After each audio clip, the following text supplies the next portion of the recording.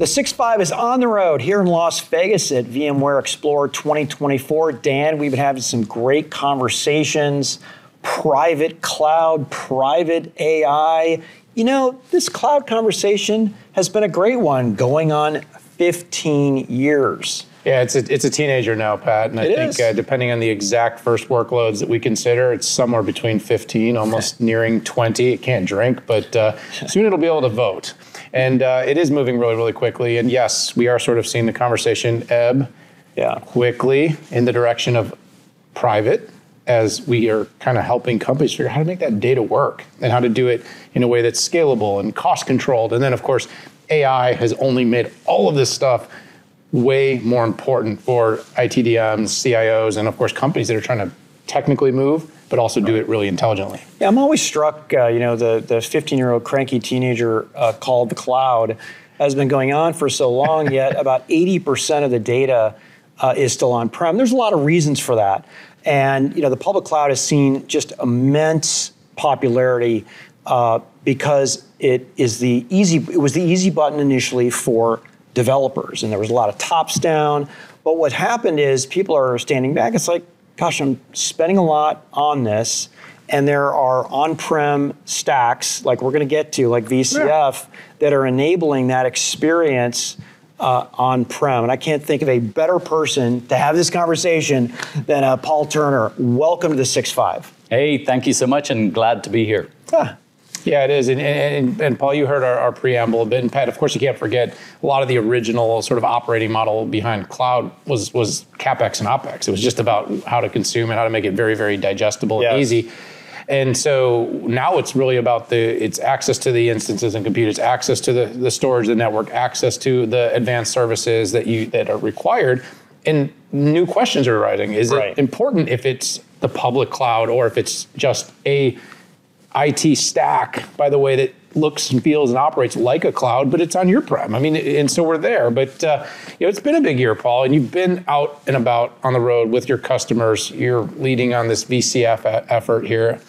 Kind of, what are your customers saying? I guess Pat and I are rambling about it, but what are your customers telling you? Well, I actually love the description that you gave of cloud being the cranky teenager.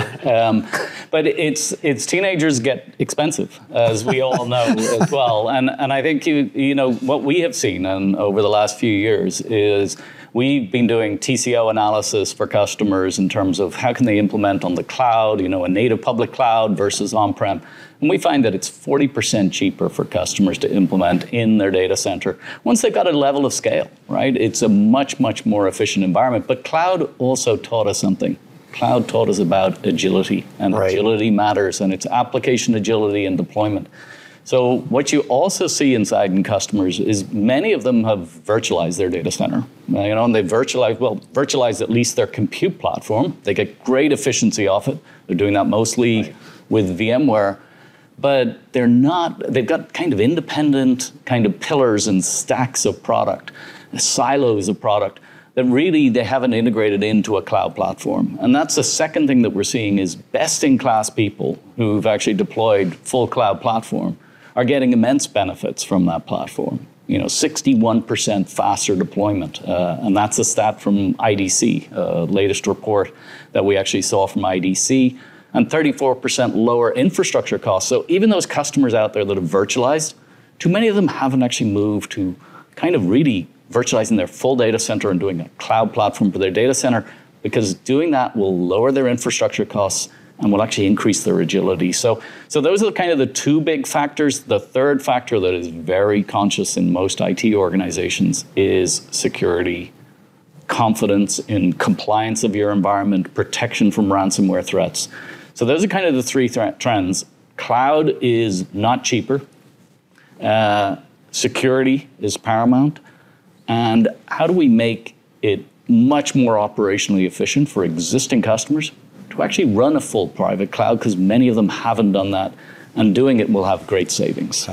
So VCF, or VMware Cloud Foundation, is essentially, you've worked many years to bring the benefits of the public cloud on-prem. And Dan and I got pre-briefed as analysts on VCF9. Big announcement today at the show, VCF9. But for those who may not have heard about it, maybe the people tuning into this video right now, what are some of the highlights of that? So yeah, actually really great to get it out today, right? We've got this launch. It was a very exciting getting day. it out, is it GA? Is it the announcement? It's the announcement. We're still finishing the development work, so it's still in progress in terms of development.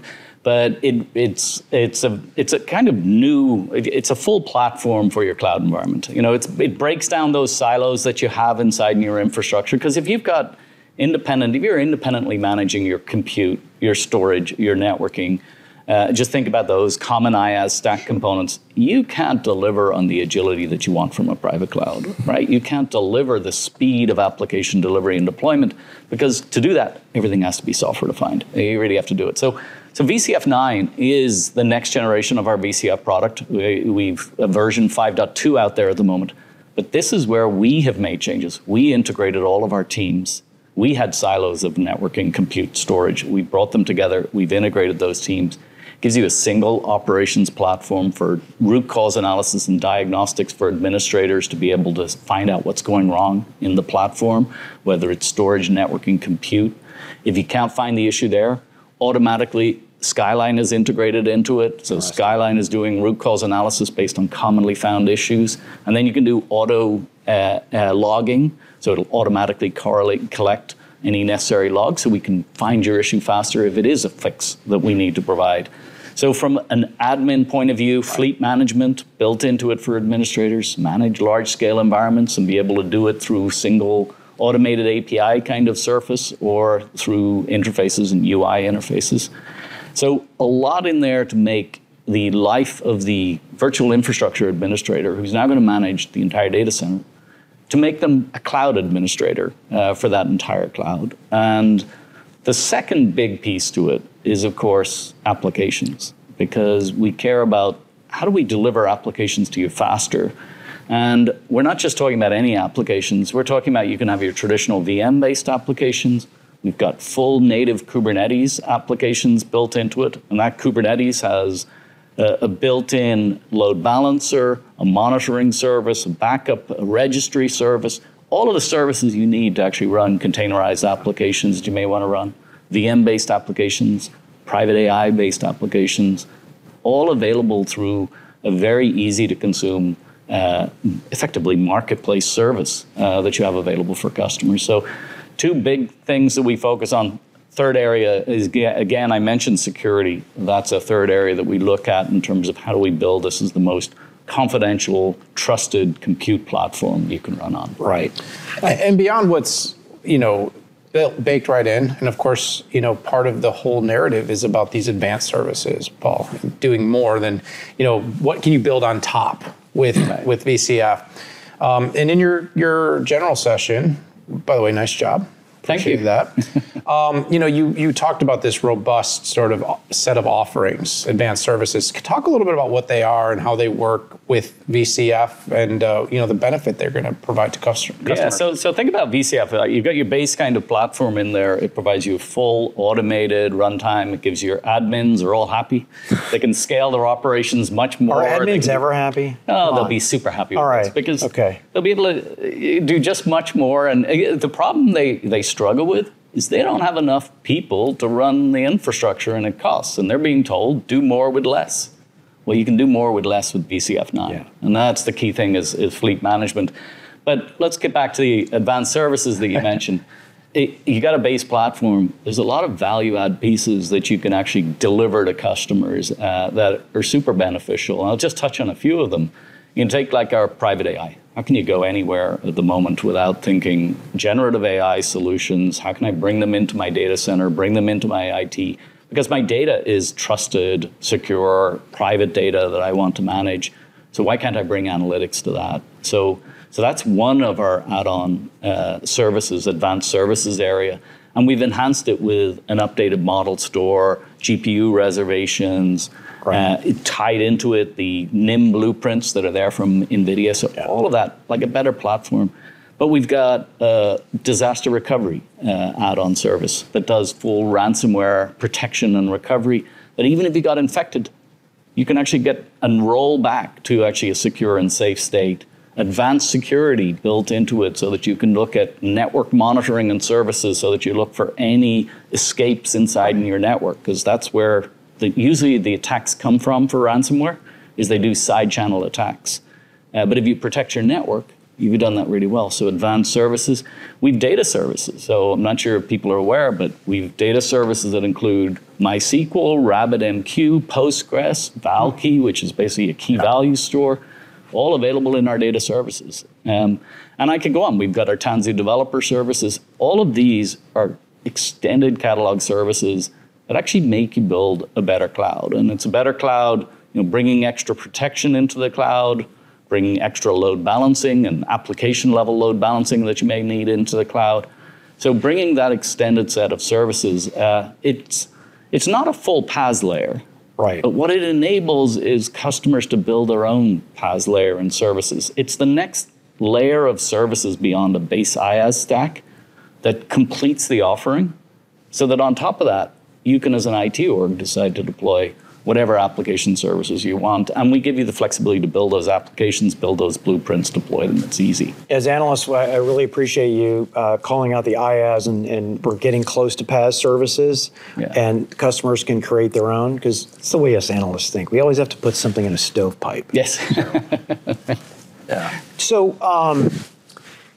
unlike enterprise SaaS, you can't just pull a trigger and everything just rolls over on day one. So what should customers be doing today to get prepared for VCF9? And maybe if you can talk about maybe the type of customer, hey, they're here, and to get ready for VCF9, they should do these things. Yeah, well, I think to start with, we've made it already quite easy for them. VCF 5.2 is the release that we actually just did in July. Right.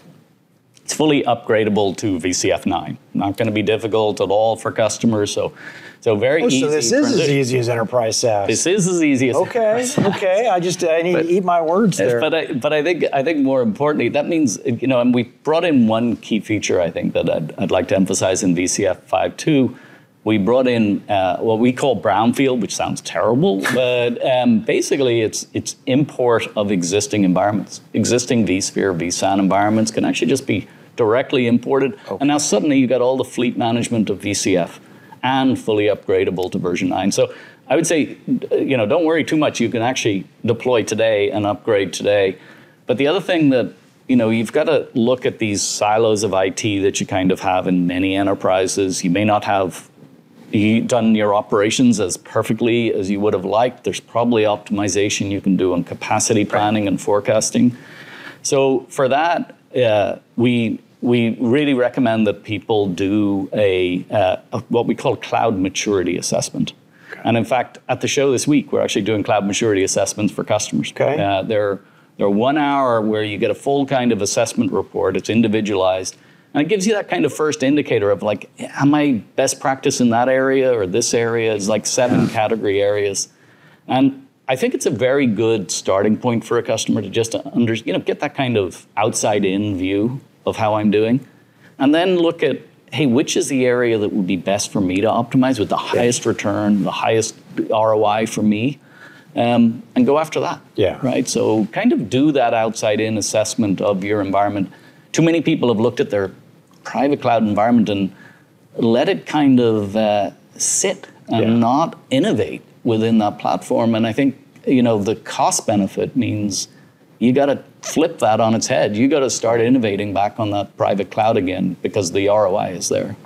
Yeah, and what you're saying, Paul, really jives well with the conversations we've had with Hock Tan, where he's really, focusing on the fact that maybe private can lead public and not public lead private. I mean, that is still where the majority of workloads lie, and you and I talk about that all the time. But having said that, the trend line, the cranky teenager, has been sort of at the forefront of what most enterprise IT teams have been thinking, build around cloud, and then, of course, hybridize. You're kind of, the whole theme of this event is like, maybe it's time to think about this differently. Flip it on its head, but with a little bit of a twist. And the little bit of a twist is that you can deploy, this is a private cloud platform that you can deploy into your data center, into hyperscaler data centers, so you can run it up on Google, on AWS, on Azure, on Oracle. Right. You can run it on our service providers, so our CSPs. We have more than 500 CSPs in our program. So you've got deployment choice. What you have is a common platform, common attributes. You've got easy migration services where you move applications without change. Like overnight, I can decide, hey, I just want to move it from this service to that service. Yeah. That's a big difference. So it's a private cloud is a platform and a software platform, and it gives you the agility and performance and management capability that you need. But deploying it, you can deploy it anywhere, which is pretty powerful. And there it is. That's the big moment, the big aha for everybody here at VMware Explore 2024. Paul Turner, thanks so much for joining us. Thank you. Thanks. And thank you so much for being part of the 6.5. We are here on the road at VMware Explore 2024 in Las Vegas. Pat, we covered a lot of ground, and we will cover a lot more. So we hope you'll subscribe, stay tuned, be part of our community for all the analysis that Pat and I bring here on the show, and of course, all of our talent here on the 6.5. But we got to go. We'll see you all soon. Bye-bye.